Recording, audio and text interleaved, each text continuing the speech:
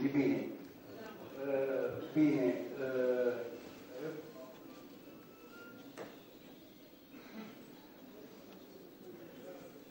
Pentru început, cuvântul îi se dă domnului viceministru culturii, domnului Gheorghe Costin, care a pus umărul la realizarea acestui film, deoarece eu vă spun din start posibil să ele s-a inițiat acest proiect, dar până la urmă a cutremurat, în care ne-am revăzut soarta noastră din ultimii 60 de ani. Deci este ceva extraordinar. Această realizare se datorează unui colectiv de oameni inimoși care și-au asumat să facă un asemenea film pentru noi, toții. Deci, practic, dacă nu fiecare familie, fiecare al doilea, al treilea cetățean al Republicii Moldova are rude care au pătimit în gulag. Și, cu regret, această pată neagră din istoria noastră națională a fost ascunsă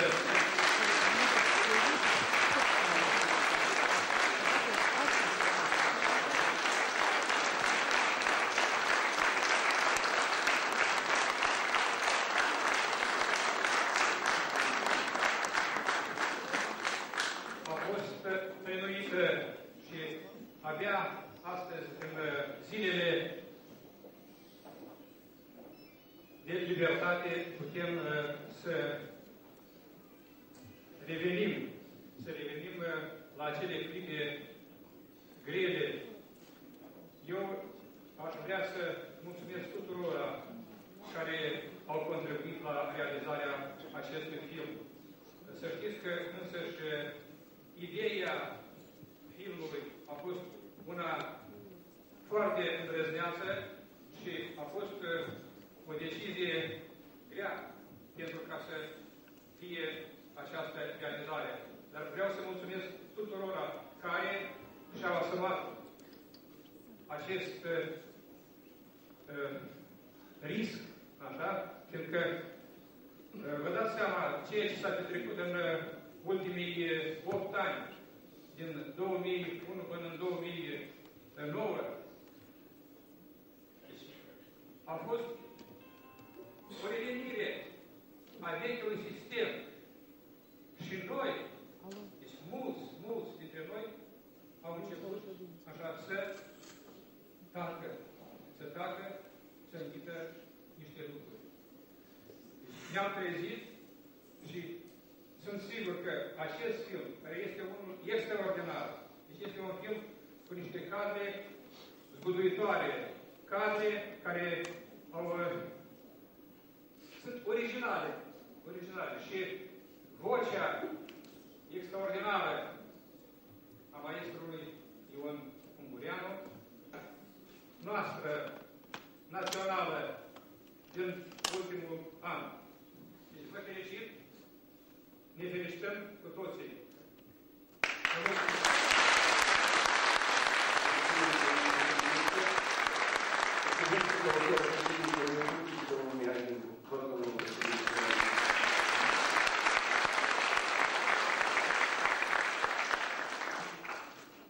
Dragi prieteni, nu totul hotărăște Parlamentul. Acolo unde aleșii poporului mai fac politici pragmatice, mai lasă de altă mâini, că poate nu e timpul. Iată că sunt oameni care își asumă curajul să ne aducă în fața noastră adevărul sângeros a ce s-a întâmplat cu noi în perioada sovietică. Ceea ce au făcut comuniștii pe regimul său sovietic. Mulțumesc Comisiei Cojocarul. Mulțumesc domnului Mihai Tașcu, care a muncit foarte mult. Mulțumesc domnului Vasilache pentru acest scenariu.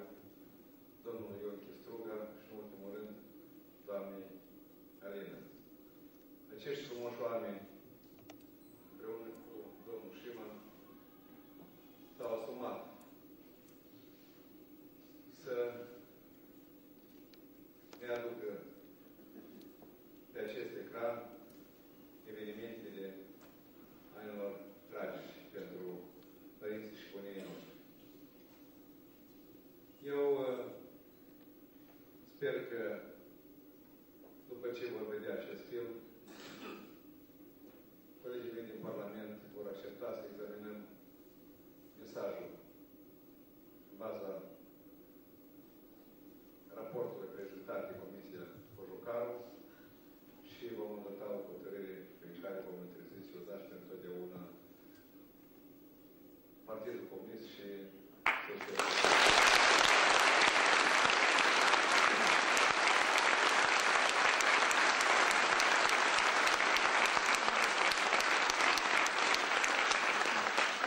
Multiplicați, vă rog, acest film. Mergeți prin casele rudelor, părinților, buneilor, celor care manipulați și astăzi de minciuna lui Voronin, a comuniștilor, care ei nu sunt de ieri de azi, ei sunt totdeauna comuniști. Să vadă ce a făcut buneii lor cu părinții și buneii noștri. Și ca niciodată să se mai ridice mâna cuiva să voteze pentru diavol. Mulțumesc!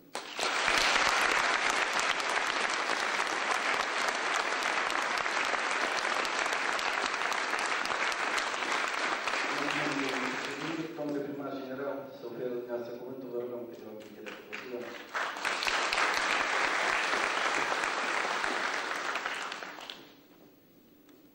Ani mulți, mă rând, prin forța cuvântului, o mână de oameni din Basarabia, din RSSM și din Republica Moldova, au încercat să ilumineze pe concetățenii noștri ca să-și dea seama ce s-a întâmplat de fapt cu noi în ultimele 200 de ani. N-au fost mulți nici până la 89, nici după 89. Dar acestor oameni nu le-a dat doar faptul că astăzi suntem cu un pas mai aproape de libertate decât acum un an, acum 20 de ani, acum 70 de ani. Și iată că tot acești oameni vin cu un argument suplimentar. De data aceasta, bazat pe imagini video, imagini autentice, filmate aici, la Chisinau, în Basarabia. Se văd foarte clar clădirea primăriei, arcul de triumf, satele noastre și toate cele ce se întâmplau în jurul acestor edificii pe care le putem vedea și azi. Stau și mă întreb, care om sănătos la cap, după aceea se mai duce și mai pune ștapila în dreptul secere și ciocan?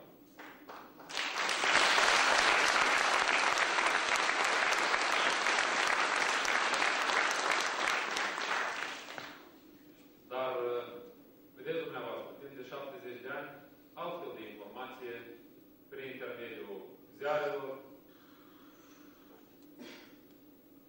manifestelor, foilor volante, radioului, televiziunii, a pătruns în casele moldovenilor noștri.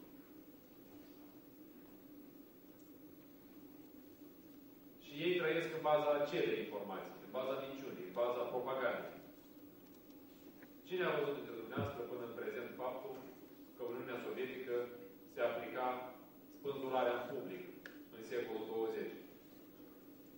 Cine a văzut cum oamenii își săpau singur groapa și la urmă erau împușcați în cap de KGB, NKVD și le se mai dădea cu un picior, dacă nu nimereau groapa din prima? Unde au fost aceste informații? Și ce crimă au comis acei oameni? Dacă erau judecați de 3 militari în uniformă, cu steaua roșie în frunte, fără niciun fel de avocat, procuror, dosar. Și pentru ce?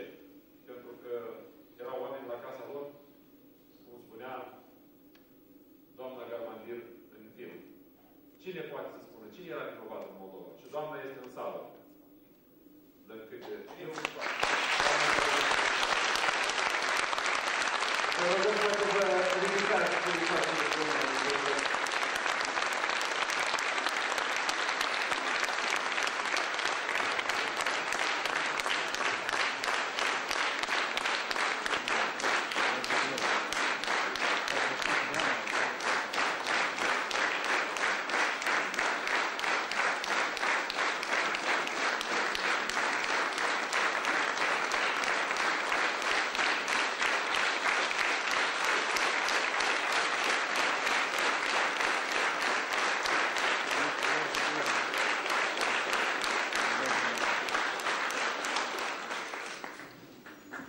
doamna a spus, bine, eu sunt mâine nu.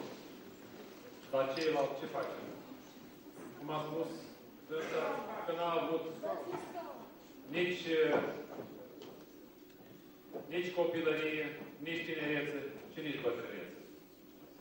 Așa vă întreb și eu pe dumneavoastră. Noi ca noi. Noi am știut. Și înainte de difuzarea filmului, iar după ceea ce am știut, am și văzut. Unii dintre dumneavoastră ați văzut de mici copii sau ați auzit cel puțin de la părinți. Dar cu ceilalți ce faci? Cu ei cum ne descurcăm? Cum îi facem să nu-și mai ia păcate pe suflet, fiind în sprijinul acestui regim criminal? Pentru că asta, de fapt, suntem. De aceea, reiterez chemarea domnului președinte. Iată, multiplicarea și început.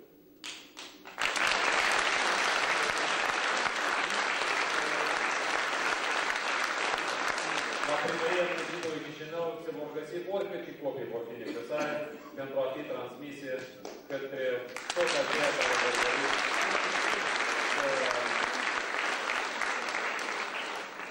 aducă adevărul în casele oamenilor.